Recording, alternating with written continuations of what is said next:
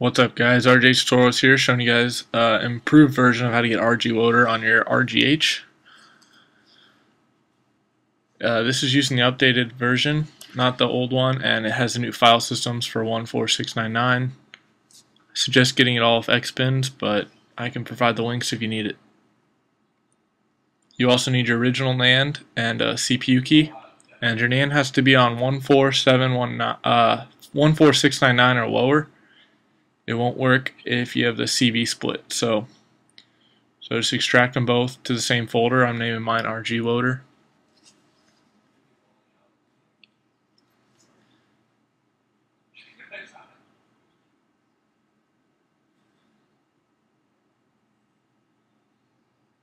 Alright, now you're going to need a USB and xexmenu or whatever you use to copy files. You can use freestyle dash, but I use xexmenu because it's easier for me. So just make a folder on your USB called Filesystems and go into the RGLoader folder wherever you extract them to. Find the hard drive Filesystems folder and copy that whole folder onto the USB folder inside Filesystems. It's kind of confusing, but yeah. If these aren't on your hard drive, it will not boot. You cannot do it from a USB or internal memory. It has to be an actual SATA hard drive on your console. So yep, there are all the files. So I'm going to go to xexmenu now. So here's xexmenu. And yep, I'm going to copy them, find my hard drive, right on the root, the top level. And yep, there it's done. So that step's done. I find that way it's easier. So you want to do this before you flash RGLoader so you can use xexmenu. Alright. So now we're going to actually make the image. So you should have RGLoader folder and your NAND folder with the CPU key. So open up both folders. Copy the original NAND into that folder and make sure it's named nand.bin. Alright, now copy your CPU key and right click build.bat and hit edit, or just open it up in a text editor, whichever is easier, and paste in your CPU key there and make sure you save it. If you don't do that, it won't work.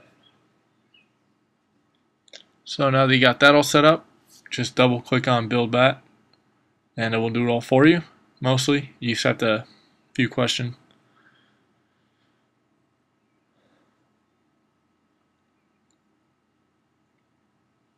Alright, so yeah, it's saying making sure you have the Filesystems folder there. Type in what dash you want, fat or slim, whichever one you're doing, it's up to you. And there you go. It's patching all the stuff for you. Takes a couple seconds.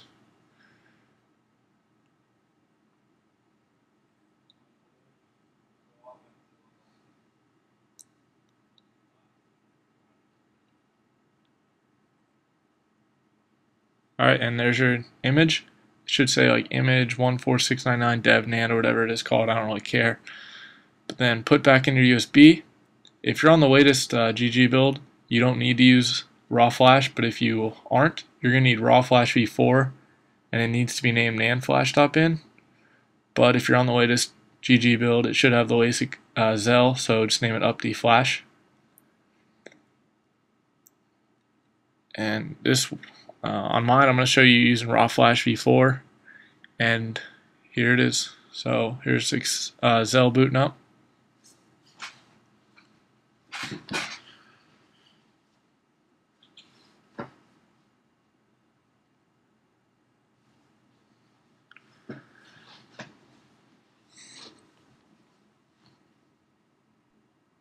Alright, there's the Rawflash there, and it should start flashing. There it is.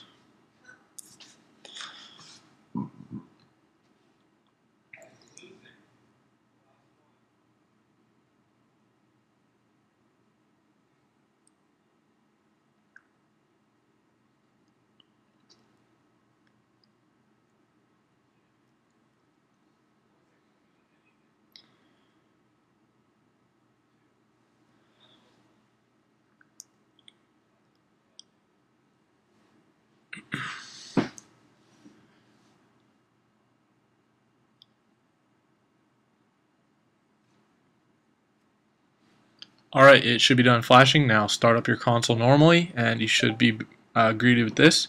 Choose your language, and you can name this whatever you want. I'm just going to name mine RGH tutorials, so you know it's me.